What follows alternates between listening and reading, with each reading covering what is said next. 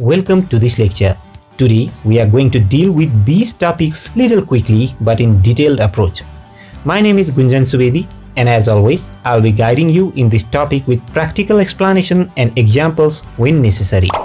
Before starting, let me kindly remind you to subscribe to my Lean University, which is my initiative to deliver free and quality professional education to your screen. Actually, Takt in German refers to baton that a conductor uses in the orchestra to manage the tempo of the music. So it comes from the German language and it means a beat or a pulse in music. But as we are using a business or Six Sigma and a Lean Six Sigma scenario, Takt time in Lean Six Sigma or project management or Six Sigma scenario means the rate at which the product needs to be manufactured in order to satisfy the demand of the customers. So it is the pace of production according to the desire of the customer.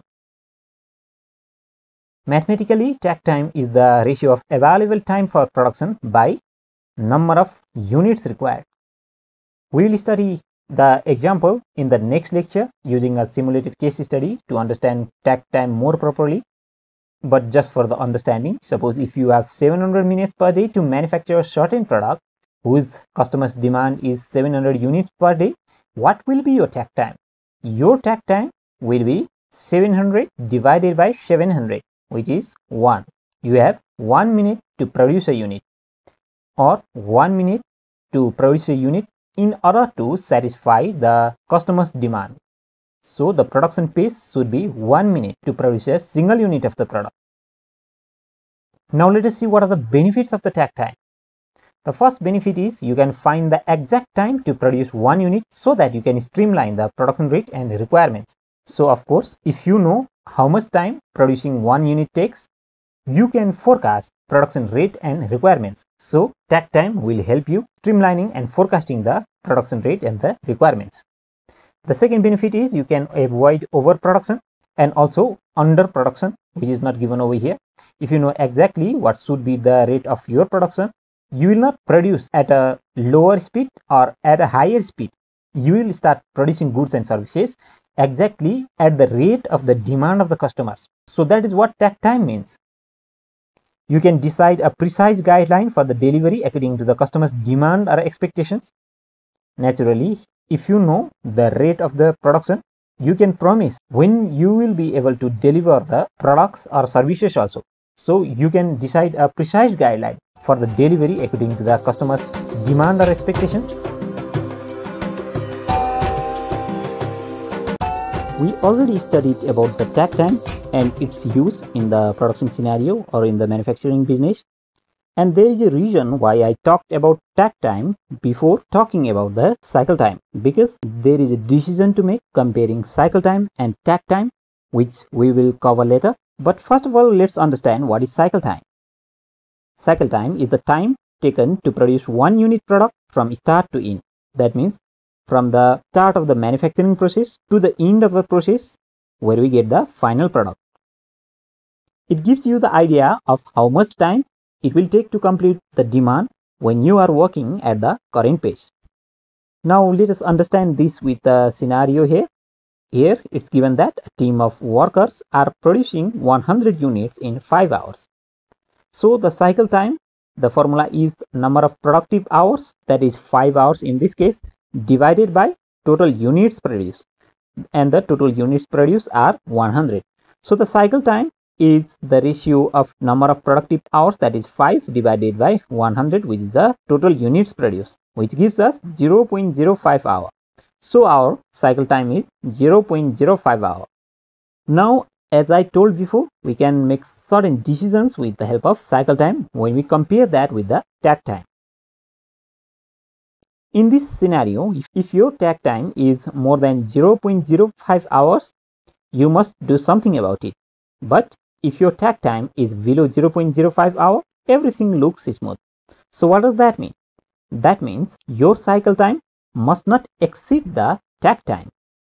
Because if you are not able to meet the pace of customers' demand, or if you are slower than what the customers really expect from you, then it will negatively impact your business or services. So we have to make decisions comparing cycle time with the takt time. Now let us see some of the benefits of calculating cycle time. It gives you an actual idea of the production rate. So of course, cycle time is the production rate. It gives data to make changes in the production rate to satisfy the demand. So for that, we already learned that we have to compare takt time with the cycle time, and if the cycle time is greater than the takt time, we must do something in the manufacturing process itself so that we can reduce the cycle time. So it gives us the data to make changes in the production rate, and last, it tells you to decide the actual time of delivery. So when you ultimately know what is the rate at which you are able to produce, you can also forecast by when you will be able to deliver the product or the services to the customers. So these are the benefits of the calculating cycle time. Now let us see some of the differences between takt time and cycle time, because many of my students write me the messages that they get confused whenever the questions of takt time and cycle time comes in the exams. So let me explain that here. Takt time is used to find out the maximum time one can spend on one unit before getting the order, and particularly this is running according to the customer's demand. Cycle time simply means how much time it is taking to complete one unit. We are not giving emphasis to the customer's demand or expectations when calculating the cycle time. We are just calculating how much time it takes to complete production of the one unit. We can use takt time as a reference to complete the delivery and time. So of course, when we know the pace of customer's expectation, we would be able to know what should be the production rate so that we can complete the delivery and time. And it can also be used in order to minimize overproduction or underproduction. Hence, you can use the cycle time to match with the takt time and make decisions according to the matching. I've already explained that before. Before I end this lecture, I also want to mention that there is a resource Excel file which will help you to perform simple calculations. It's just a simple Excel template. Please do not forget to download from the resource tab. Thank you so much. In this lecture, we are going to study about the lead time. So we already learned about the takt time and cycle time in the earlier lectures. You can know the relationship between the cycle time and lead time from this diagram alone. We studied that the cycle time is the time of manufacture of single unit from the start of the manufacturing process to the end of the manufacture. But the lead time, it's given here that it's a bit longer. It starts right from the receiving of the order to where customers receive the goods or services and you receive the payment. So lead time also incorporates the cycle time, as we can easily see from this figure alone. So what is lead time? Lead time is the entire journey of one unit of product from the scratch to end. We can also see it from the figure itself. Lead time is the total time taken for a unit from getting an order to receiving the payment. We can also easily understand that visually from the figure also. So what's the mathematics? The mathematics is fairly simple. Suppose you receive an order from the customer for a certain product on the 1st November. Your manufacturing started from the 4th November and by 8th November the manufacturing was completed. You placed the order to get to the customers on the 11th November, and by the 12th November your customers received product and you received the payment. So what's the lead time? It's about 12 days, as we can see from the figure here. The lead time is 12 days.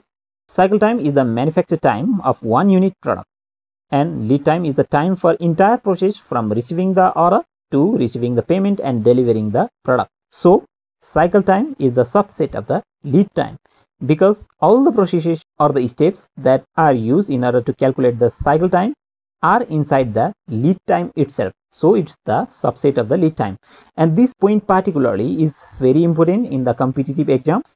You may receive statements like, which is the subset of what? Is cycle time subset of lead time? Yes. Is lead time subset of cycle time? No. Is takt time subset of lead time? Again, no. Because takt time is used to find out what should be the rate of production in order to meet the customer's expectation. it's nowhere related to what is the actual production. So this is all about the lead time, and by now you have already studied about the cycle time, takt time and lead time. Before ending this lecture, let me remind you to join my Lean University's premium membership and enjoy a total free access for limited time inside my Lean University's online library, and get tons of free courses, free books and lecture topics on project management, Lean and Six Sigma, operations and supply chain, productive and preventive maintenance, quality maintenance, data science, industry and sales management, agile and scrum, kaizen or continuous improvement, and much more totally free. No strings attached. As we have limited seats, only the early subscribers will be given open access inside the premium membership, and remember, it's totally free. Please subscribe and share the video if you share the common belief that professional education should be accessible to all.